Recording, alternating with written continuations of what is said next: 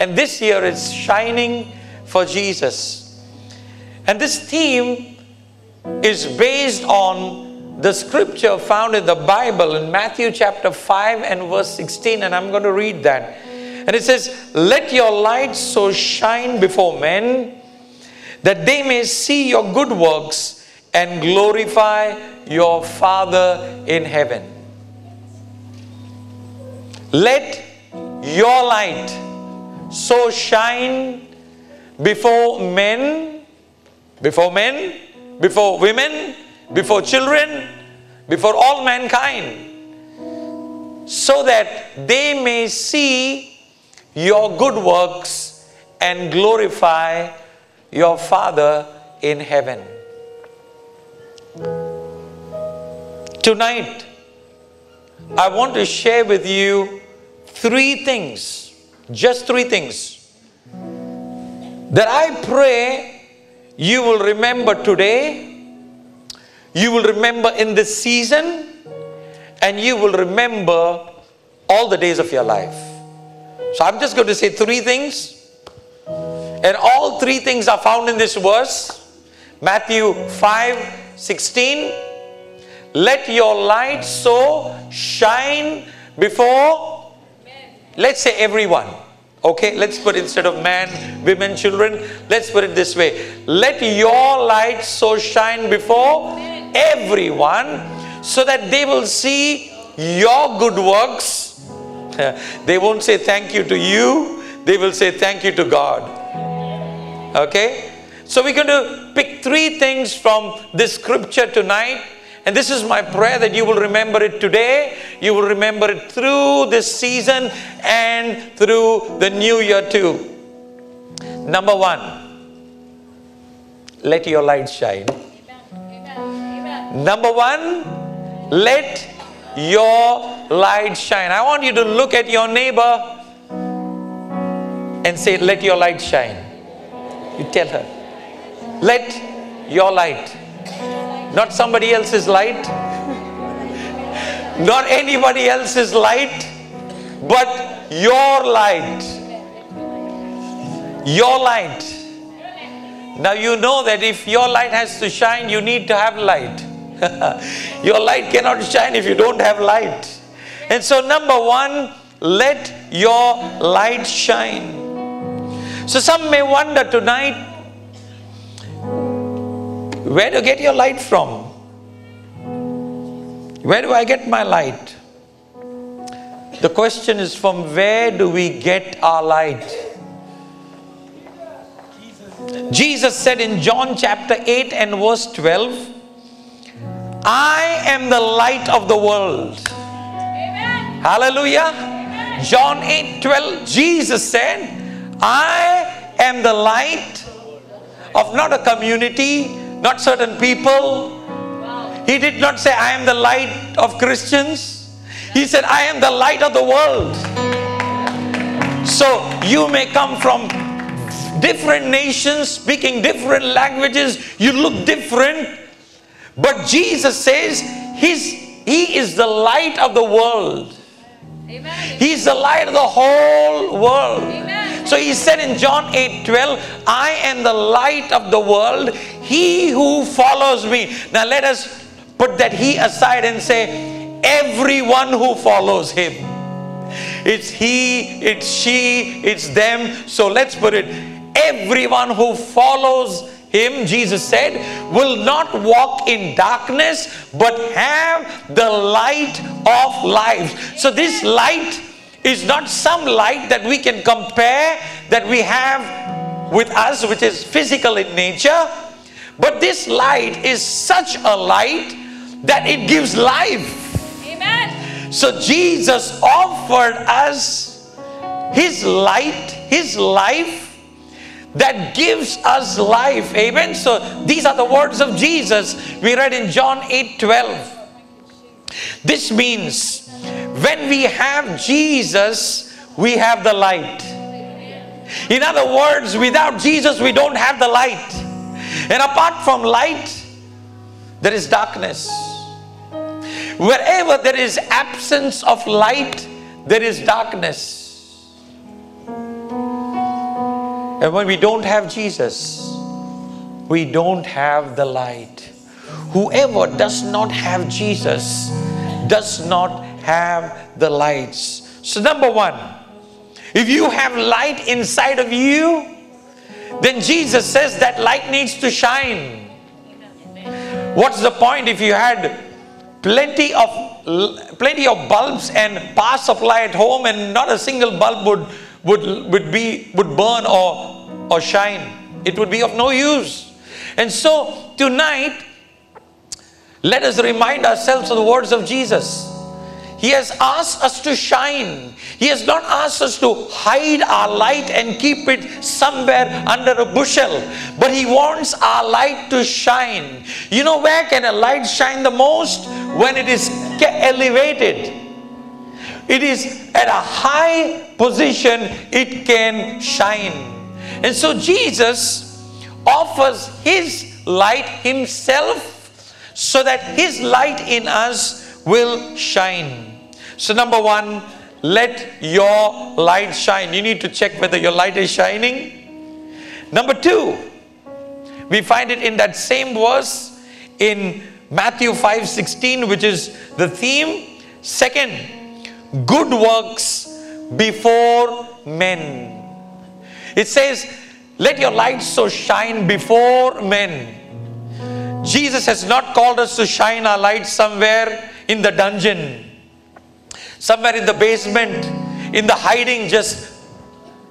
No, He has called us to shine our light before men so that men may see our good works. So number two, our light needs to be shown or shining before men. How? By the good works. Number two, good works before mankind. Now, how will we do good works? This is interesting.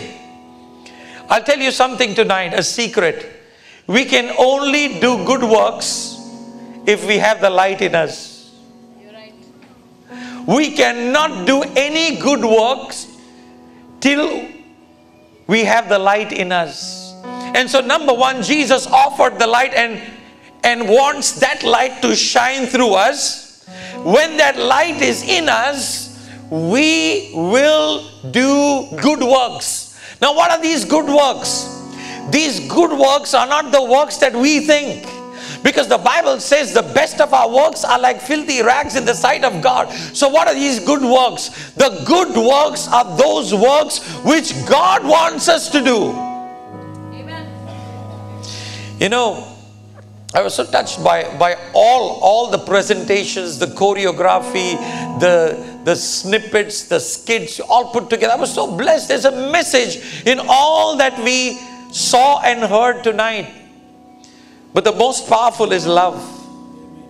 The most powerful is love. And so when this light that shines in us is displayed by the good works, love is put in action. Love in words is useless without it getting into action. And so Jesus is calling us, His people, and He's saying that our good works need to be seen before men. Because works which are even called good apart from Christ are not good enough. So tonight, on this Christmas night, not only are we called to shine our light, He says, shine your light. Your light. Your light. Your Jesus. Is He your Jesus? Is He your Jesus? Does He belong to you? He said, I'm the light of the world. So shine your Jesus. Not your name, not your family name. Shine your Jesus. Let your Jesus shine. Let your light, and Jesus has become yours, let Jesus, your light, shine. Amen. Second, let others see the good works that you are called to do. James chapter 2 and verse 20-21 says, But do you not know, O foolish man, that faith without works is dead? Was not Abraham our father justified by works when he offered Isaac his son on the altar? Abraham just did not listen to God and said, okay, it's fine, I believe. Abraham put his faith into action, works. And God was pleased. You see, when we do the works of God, God is pleased. Men will see the good works. Amen? So keep doing the good works this Christmas, this season. What are the good works? Can somebody tell me one good work this season? At least this Christmas season. Okay, one good work. Pardon? Sharing the good news, sharing the gospel. Let us get more precise. No, you were right, sharing the good news, sharing the gospel. Let's get more precise. Sharing Jesus. Amen. You can only share what you have. You can't share what you don't. You have Jesus. It's this season to share Jesus. So that this season, if you keep sharing Jesus, I'll tell you a secret tonight, this season will never end.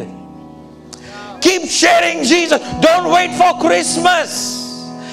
Begin now if you have not, and keep sharing Jesus. This season will never ever end in your life.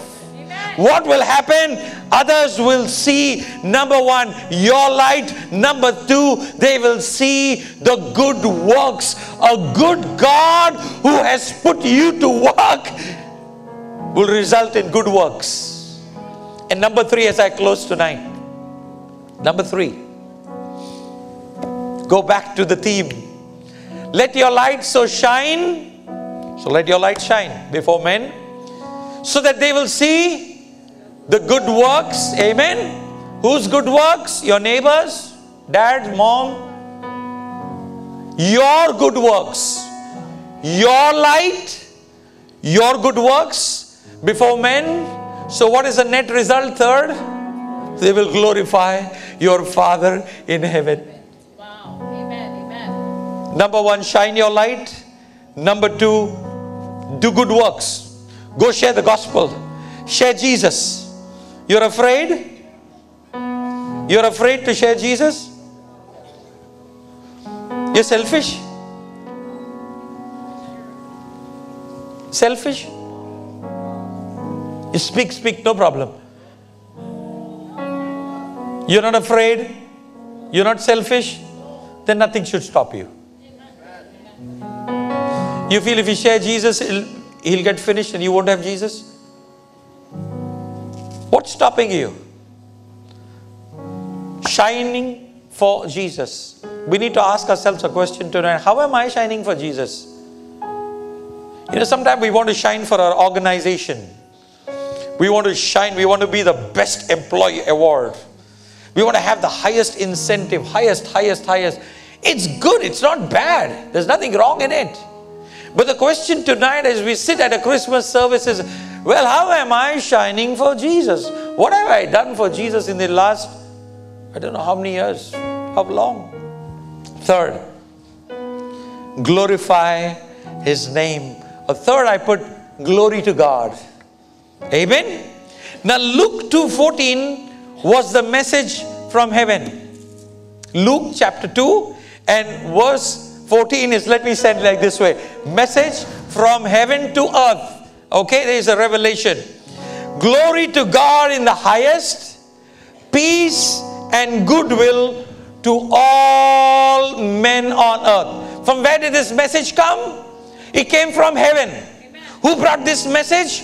The angels brought this message. Okay, listen to this very carefully. From heaven, a message came down to earth. While the shepherds were taking care of their flocks, there was a message they heard from heaven.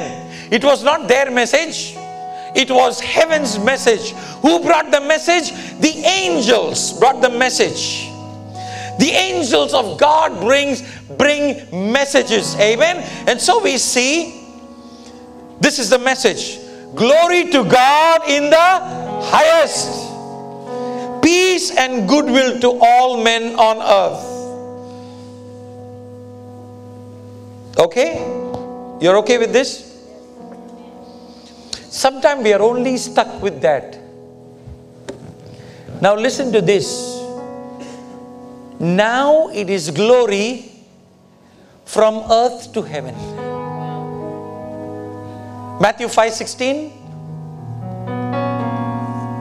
Let your light so shine before men that all may see your good works, and from here, give glory to your Father in heaven. You know something?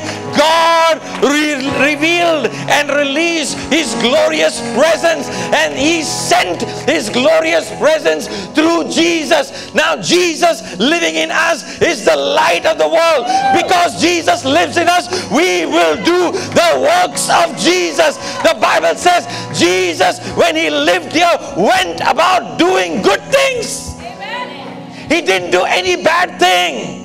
The dirty devil always has been doing bad things. He's still doing bad things. But Jesus did good things. Now just imagine that Jesus living inside of you and me will help us to do good things. Hallelujah. Hallelujah. So that mankind, everybody will see the good, and they will send glory from here to heaven. You know, heaven sent glory down so that we will send glory back. That is restoration of relationship. When heaven sent glory, there was no relationship. When you received Jesus, your relationship was restored. Now you have the light inside you, so that you will not be quiet. You will not be selfish. You will not be afraid. You will stand up and talk about the one whom you love.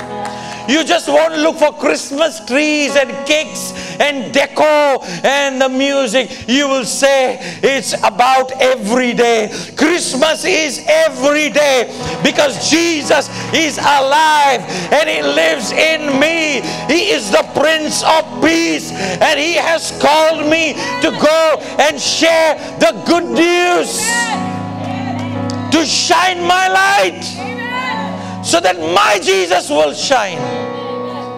Now, glory from earth to heaven. We read in Matthew 5:16 that men on earth will experience your good works and not elevate you. There's a danger in us being elevated. You know what is the danger in us being elevated? We'll tell people, yes, worship us. Worship me. Praise me. Speak good about me. Speak highly about me. No, no, no. Jesus said, let your light so shine before men so that they will see your good works and they will glorify. Pardon? No, be specific. He said, your Father. You know what Jesus is saying? I love you so much. I love you so much that I am willing to make my Father your Father. You know, you broke your relationship with my Father right from the Garden of Eden because your first father Adam sinned. But I am come down, my Father has sent me down so that if you believe in me, I will make my Father your Father. Matthew 5:16, it says, let your light so shine before men so that they will see the good works I have taught you to do through your life, so that they will glorify your Father.